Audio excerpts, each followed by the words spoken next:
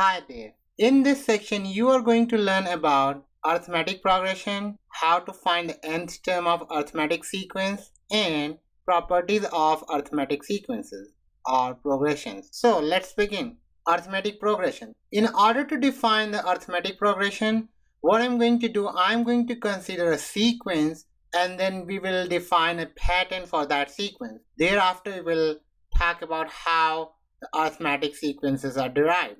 So let's consider an example. So my sequence is 55, 65, 75, 85, and this sequence keeps going. If you look closely between these two numbers, the difference is 10. So basically what I'm doing, I'm adding 10 with 55 to get 65. The difference between 65 and 75 is also 10, so technically I'm adding 10 on 65 to get 75. In the same way, between 75 and 85, I'm adding 10 to get 85 out of 75. If I have to guess what number will be over here, what can I do? I can just add 10 with 85. So if I add 10 with 85, the number over here should be 95. So as you can see, the difference between any two numbers is 10. So technically, I can call that difference as a common difference. Now, let's consider another example. So this is my another sequence that I have where the first term is 50, negative 50, negative 150, negative 250, and negative 350. Let's talk about first two numbers. So between these two terms, the difference is negative 100 because negative 50 minus 50 is negative 100. In the same way, difference between these two numbers is negative 100. Difference between negative 150 and negative 250 is again negative 100. And in the same way, the difference between negative 250 and negative 350 is also 100.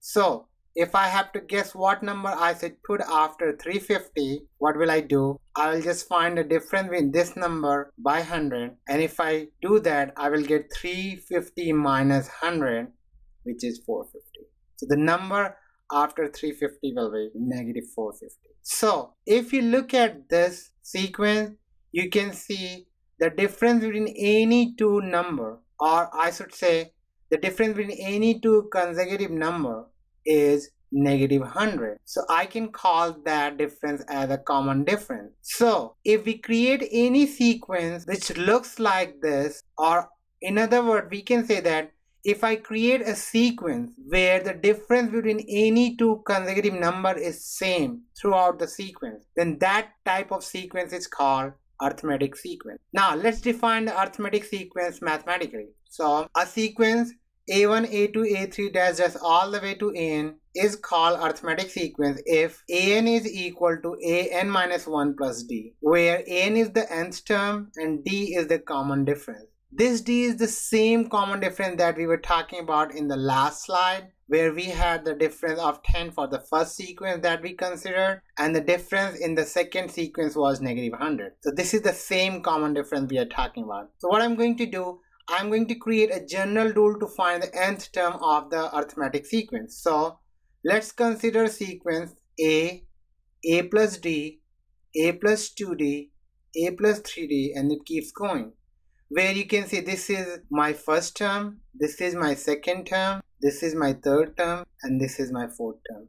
In the same way, I have my nth term somewhere over here. If you look closely at this sequence, you can see the difference between any two consecutive term is D, no matter which two term you consider.